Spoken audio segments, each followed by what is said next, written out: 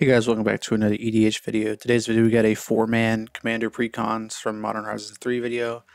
I am playing Ulalek Fused Atrocity, keeping a Shrine of for the Forsaken Gods, Twisted Landscape, Tranquil Landscape, Forest, Talisman of Impulse, Azalask, the Swelling Scourge, and Ulamog's Crusher.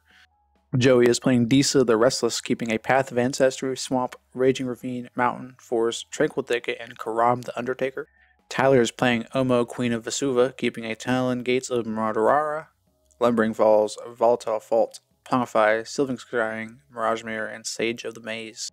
Damien is back playing Satya, Aetherflux Genius, keeping a Plains, Frostbolt Snarl, Island, Another Plains, Decocation Module, Unstable Amulet, and a Bespoke Battle Wagon. Damien starts off on the play and reveals an island and plays a Frostbolt Snarl. Passing to me, I play a Twisted Landscape, sacrifice it, and go search for a Swamp, Mountain, or Forest card. I get a Swamp, pass to Tyler. Tyler plays a Lumbering Falls. He then passes to Joey. Joey plays a Forest, passing to Damien. Damien plays a Plains and plays the Decocation Module. Don't know how to pronounce it, but I'm trying. Pass to me. I play a Forest and tap my Forest and my Swamp for a Talisman of Impulse, and pass to Tyler. Tyler plays a Talon Gates of Murdara. Then passes to Joey. Joey plays a Mountain and passes to Damien. Damien plays a Coalition Relic and passes to me. I play a Tranquil Landscape, searching for a Island. I then play Azalask with the Swelling Scourge and pass to Tyler. Tyler then plays a Volatile Fault, tapping 3 and playing Omo. Enters the battlefield. He puts a Everything Bagel on the Volatile Fault. And passes to Joey. Joey plays a Swamp. Passes to Damien. Damien plays a Plains and then plays an Aether Refinery. Passing to me, I play a Cave of Kulios. I then tap 4 for Ulalek, the Fused Atrocity. Pass to Tyler. Tyler plays a Desert of the Indomitable. Enters the battlefield tapped. And plays a Sage of the Maze. And then passes to Joey. Joey plays a Path of Ancestry. Passing to Damien. Damien plays a Sphinx of the Revelation. He creates 2 energy. And then passes to me. I play a Reliquary Tower.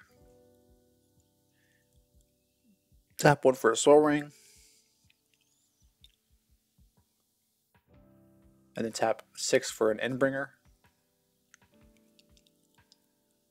And then pass to Tyler. Tyler plays a Sylvan Scrying. Searching for a land. Puts a Cloud Post on the battlefield. He actually puts it in untapped. It's supposed to enter the battlefield tapped. He actually puts it into his hand and plays it for turn. It's supposed to enter tapped, but for some reason it's a cheater. But he still would have had enough mana to do what he does. He plays a Mirage Mirror. He then taps for the Sage of the Maze and untaps it, and then plays a Seer's Sundial. He just made a bunch of extra mana. He would have been okay if he didn't. Like, he would have been fine if he didn't put it into battlefield untapped. Then passes to Joey. Joey plays a Barrogoyf. He then passes to Damien. Damien swings Satya. Plays Satya and then swings at Tyler. And Tyler Pongifies the Sphinx. But he still gets a copy of it from the attack trigger. He then passes to me. I play a Shivan Reef. I then tap 2 and draw a card, but I didn't realize that it was only on a cast I could copy the ability, but I did, but it's okay. I didn't really draw anything. It doesn't affect the game. I pass to Tyler. Tyler plays a Eureka Moment and then plays a Dream Root Cascade. He then plays an Adventure of Zendikar. He then plays a Planar Nexus, getting a +1/+1 counter on his plants. He then passes to Joey. She plays Karam, the Undertaker. Before that, she played a Veridescent Bog. Then passes to Damien. Damien plays a Professional Facebreaker. Tyler taps for an Arcane Denial and counters it. He then plays a Demolition Field for land for turn. I ping him for 1 with my Endbringer, and then he passes to me. I play a Shrine of the Forsaken Gods and tap out and play Ulamog's Crusher, and I copy it. So I have 2. I then pass to Tyler. Tyler plays a Yavimaya Coast. Getting a ++ counter on his stuff because he makes his Mirage Mirror a copy of his Adventures in a Car. I deal Damien 1 damage. Joey just plays a Anger and then passes to Damien. Damien plays a thing to get his professional Facebreaker back to the battlefield by paying energy. He then casts an Aetherworks Marvel. He then swings Satya at Tyler. He then does his Aetherworks thing. He gets the top 6. He puts out a Lightning Runner from the top 6, then passes to me. I play an Exotic Orchard. I then cast a Hedron Archive. I then tap my thing and draw a card. I then cast an Eldrazi Monument, giving my stuff +1/+1 flying and indestructible. I then swing 2 Annihilators at Damien. He sacrifices some stuff. I then pass to Tyler. He plays a Lush Oasis. He then passes to Joey. Joey casts Disa the Restless. And passes to Damien. Damien plays Gaunthy's Aetherheart. He plays Broodclad.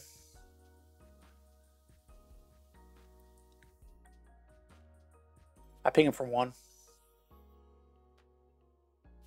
He then does his Gaunthy Aether and takes an extra turn and exiles it.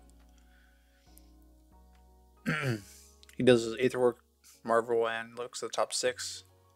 Gets a Solemn Simulacrum, which isn't going to help him much here because I'm just going to absolutely destroy him with my Annihilators. He plays Satya, I think she died at some point, and then swings with the Broodclad token, which is a Sphinx. And passes to me. I play a Waste Escape Battle Mage, kicker it, so I exile a enchant artifact, so I get the Sphinx. And then play a Herald's Horn, choosing Eldrazi. And then swing the Annihilators at Damien again. And I think he just straight scoops it up here. And I pass to Tyler. Tyler plays a Hour of Promise, searching for 2 land cards, putting them on the battlefield, and then creating 2 black zombies. He gets Summit Guildgate, and he gets another land, Flooded Grove, on the battlefield. They both come in tapped, I believe. His he now has 6/11 zeros or something like that. And then passes to Joey. Joey plays Grapple with the Past. Gets a Swamp back to his hand, her hand. She then passes to me. I play All's Dust, and then Tyler plays Summary Dismissal, exiling all their spells and counter abilities.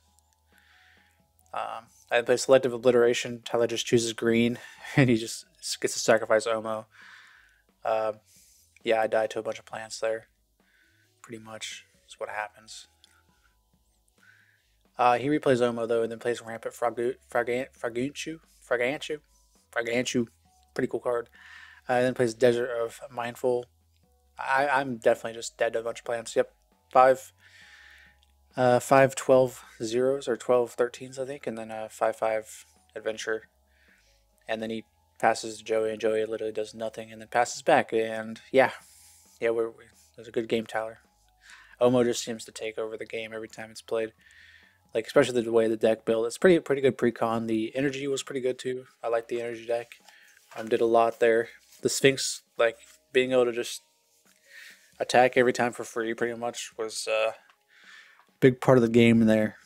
It attacked like 3 or 4 times, but I literally forgot to say, but it did attack a bunch, and it got a bunch of energy there. That's why he had like 17 at the end of the game. But yeah, good game. Nice precons. I'm pretty sure I'm just going to take them, part out a lot of the cards. It got a lot of good reprints in there. Yeah, if you guys enjoyed the video, leave a like, subscribe, comment down below what's your favorite precon from Modern Horizons 3. Peace.